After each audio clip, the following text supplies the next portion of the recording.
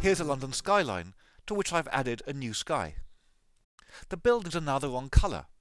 Rather than applying an adjustment directly to the layer, go to the Layer menu, choose New Adjustment Layer and choose your adjustment. I'm going to use Colour Balance. You can give it a name if you want to, and now I'm going to boost the amount of magenta in these buildings.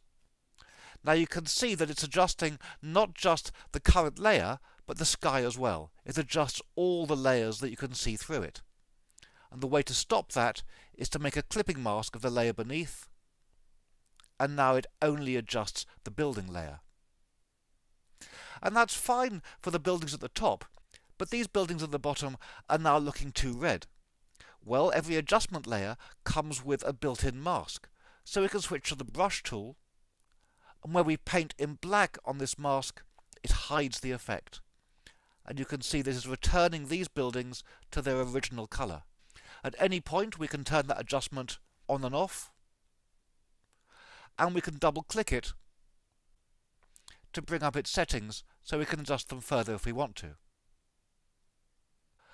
I want to make this building rather brighter, so we'll switch to the Lasso tool and draw a selection around the building.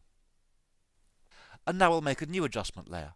We'll go to Layer, New Adjustment Layer, and this time we'll use Curves. And it automatically makes a mask to match our selection.